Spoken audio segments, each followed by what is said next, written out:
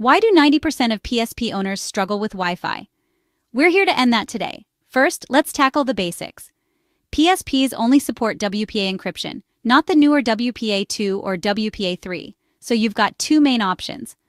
Option 1.